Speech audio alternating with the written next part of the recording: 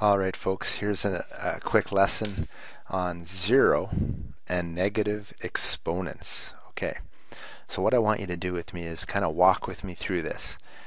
Look at the very top of this here. It says 3 exponent 4. Well, you know 3 exponent 4 means 3 times 3 times 3 times 3, which I didn't write down here. But what I did put was the answer. 3 times 3 times 3 times 3 is 81. Alright? Do the same thing, but this time instead of 3 exponent 4, do 3 exponent 3, which is 3 times 3 times 3. You get 27. Okay? 3 squared, or 3 to the power of 2 is 9, and 3 to the power of 1 is just 3. So this arrow here is reminding me that I have to ask a question at this point. I stop and ask a question, and here is the question. What are we dividing by each time? If you look at 81, 27, 9, and 3, what are we dividing by each time we do this? I guess we don't need that there anymore. Can you tell? Well, let's see. 9 divided by 3, or 3 times what is 9? I guess you could say that. Well, we are dividing by 3 here, aren't we? 9 divided by 3 will give us 3. Does that work over here? 27 divided by 3. What would that give us? Well, that would give us 9. Look at that. 81 divided by 3. Well, if you don't trust me, just turn on your handy dandy calculator and just go 81 divided by 3. And sure enough, you get 27. Okay? So what you do is you say, okay, if we're dividing by 3 each time, what do I need? If I have 4, 3, 2, 1, 0, and then it goes -1, -2, there's some kind of pattern going on here.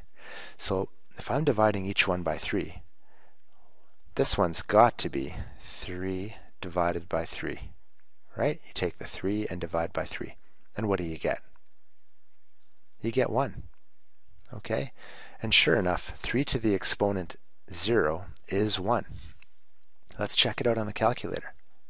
Okay? 3 exponent 0 is 1. And sure enough, it works for anything. You can make a huge number. And if you make that to the exponent 0, you just get 1. Okay? So any number to the exponent 0 is just 1. Alright, that's the first big lesson you have to know. Anything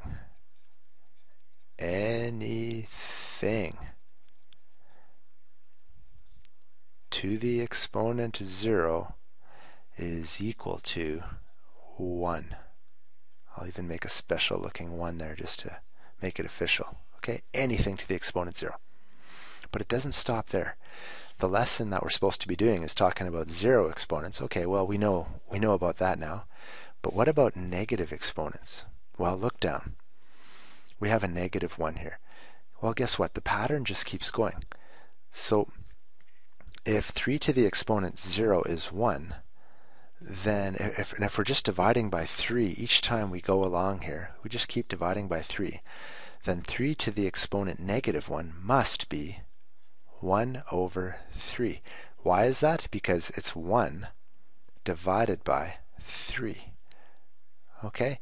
And 1 divided by 3. Well, you don't have to go any further, but basically that is what 3 to the exponent 1 is. 1 over 3. Okay? And if you took 1 over 3 and you divided by 3 again, that is what would be the answer for 3 to the exponent -2. So you'd have 1 over 3 divided by 1 over 3, or sorry, divided by 3. Okay, so 1 over 3 divided by 3. Okay, and what is that? Well, just remember that when you divide, you might forget this, and I understand if you forget it. When you divide, what you do is you really take the reciprocal, or you flip this part right here, and you multiply. Okay, so you multiply by the reciprocal.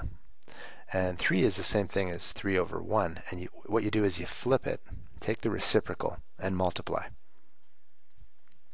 So look what you get. 1 over 3 times 1 over 3 is 1 over 9. because you multiply it across the top, you multiply it across the bottom, you get 1 over 9. Okay, so the bottom line is that 3 squared is really 1 over 9. And what I want you to notice here, there's something that I want you to notice, and I'm going to zoom in on this as with the recording software, is that what you do when you have a negative exponent, 1 over 3 is the same thing as 1 over 3 to the 1. Okay? And 1 over 9 is really the same thing as 1 over 3 squared. It is, right? Because 3 times 3 is 9. So look over here, negative 2, and here's a positive 2 on the bottom.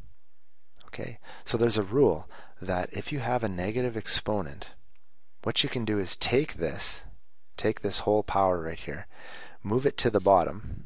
Okay, so you move the whole thing to the bottom underneath. Okay, you flip it, take the reciprocal of it if you will, and make the negative positive. Okay, so you really have 1 over 3 squared. Okay, so let's see, do I have some examples here? Well, I've got some examples, but you already know how to do zero exponents. It's the easiest thing. 251 to the exponent 0 is 1. 72 to the exponent 0 is 1. So that's all pretty easy. What we really want is we want to do these kinds of questions right now. 4 to the negative 2.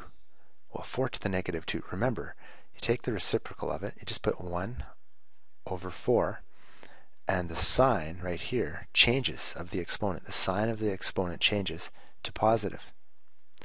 And as you do a bunch of these, it starts to get really easy. You're like, okay, I just put a 1 on top, and I put this in the denominator, and a positive exponent, and I'm done. If you wanted to, you could say it's really 1 over 16. But that's a step that you might not need to do. We just wanted to simplify this. Okay? Same with this one. So 2 to the negative 3, we really have just 1 over 2 cubed.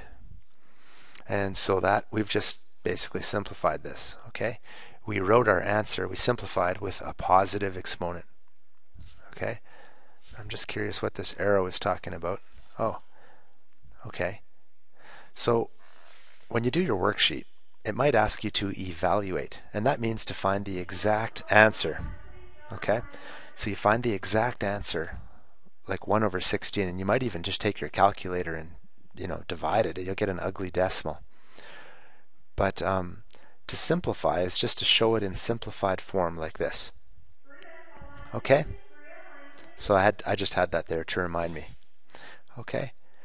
It looks like here's a few more little questions we can look at. Negative exponents. Okay. So we have negative 4 to the negative 1. Well, this is how we could deal with that.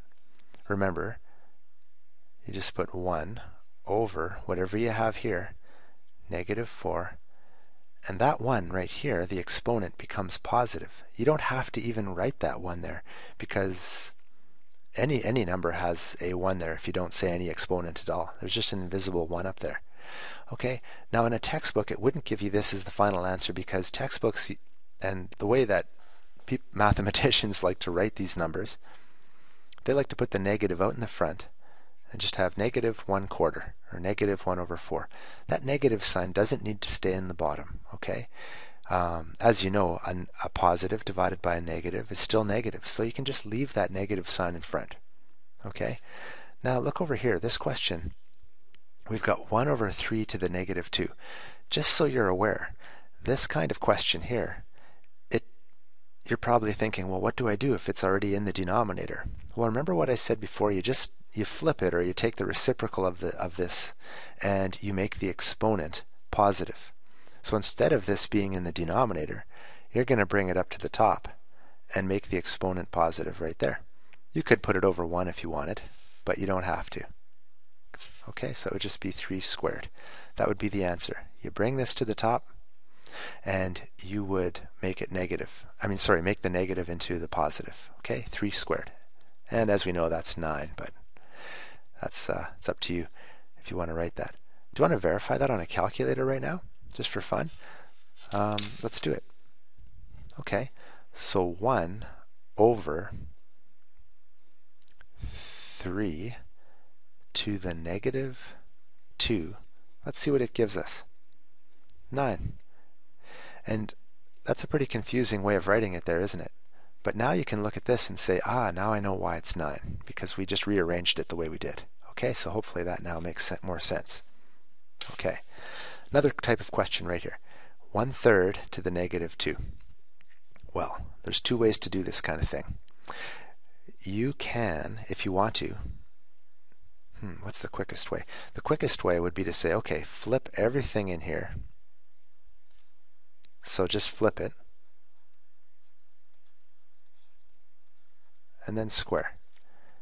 Okay, which is really just 3 squared. And sure enough, you get 9 again. That's a quick way to do it. Another way is to say, well, there's a rule, and it's kind of like that power of a power rule before. But that negative 2 right here, it goes to meet everybody inside the bracket. It goes to meet everybody. Okay, so it's going to meet the 1, and it goes to the 3 as well. Okay, some teachers call this shower power because it goes there and it also goes there. It's like it's showering on everybody. Okay, now you remember the rule. When there's a negative exponent, you take what's on the top, you move it to the bottom. So let's do that. I'm going to take this 1 to the negative 2 and make it 1 squared. Then you take the 3 to the negative 2 and move it to the top and make that squared.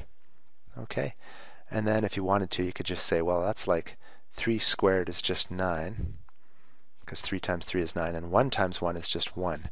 9 divided by 1, well, it's just 9. Okay? You do not need to do it the way I just did it there. I just wanted to show you that there's different ways of doing this. Okay?